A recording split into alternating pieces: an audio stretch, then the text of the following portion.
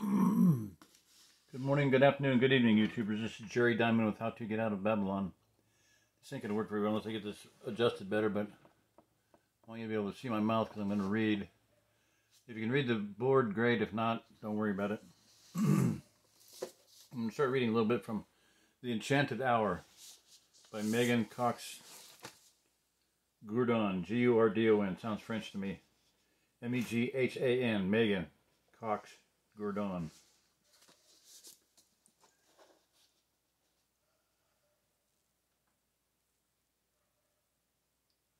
The miraculous power of reading aloud in the age of distraction. We're distracted. We're bewitched by. We've been delirium. We've been in the age of delirium, and that's the first book in my trilogy.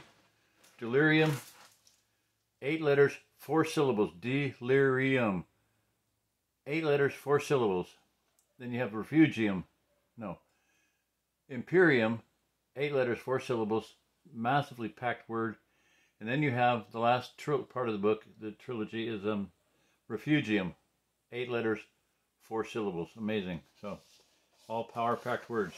Crammed. I'm going to start reading that. I'll read a chapter from it coming up before long, hopefully. Okay.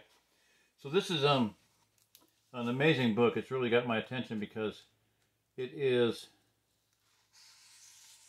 such an amazing thing that this woman, many years ago, before she's even married, I don't know if it was before she met her husband, but she's at a friend's house and they were doing stuff, and the woman says, "Oh, excuse me, I got to go," and she disappears, and an hour later she's still gone, and then the lady says to her husband, "Is everything okay? Where did Lisa go?" And she goes, "Oh, she's just reading to our boys," and that filed a note in the woman's head, and she's like, Megan's head, and she's like, she's giving her sons priority in the family, she's spending time with her sons. If I ever have children, I want to do that. So 30 years later or so, she's writing up for the Wall Street Journal and has an article, regular column, syndicated column on reading aloud. So, the new science of storybooks, why printed books trump the screen, and why all children need and deserve the cognitive boost now. That's chapter 1. What reading to children does to their brains. Okay. This book had its origin in an article I wrote for the Wall Street Journal in the summer of 2015.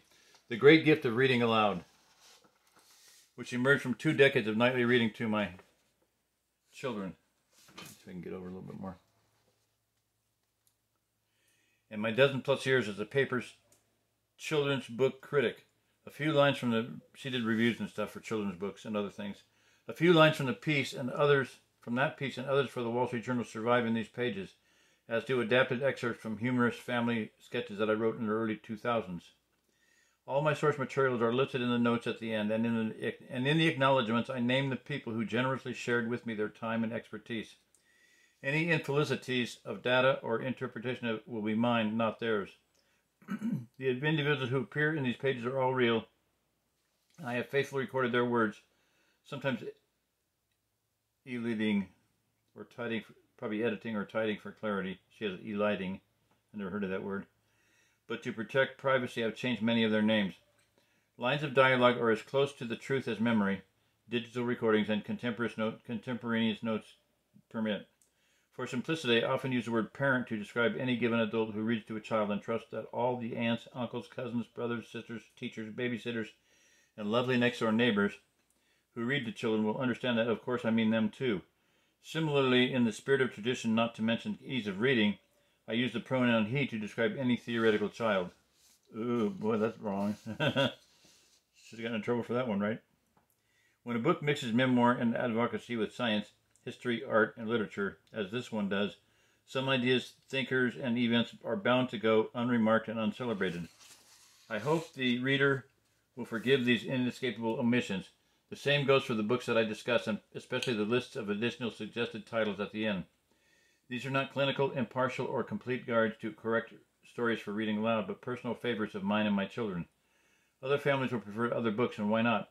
We don't live on Camazotz, the dark planet in A Wrinkle in Time, where everyone has to conform. I read that book, I don't remember that. We can Read what appeals to us and skip what doesn't, and that's as it should be. The important thing is to read out loud.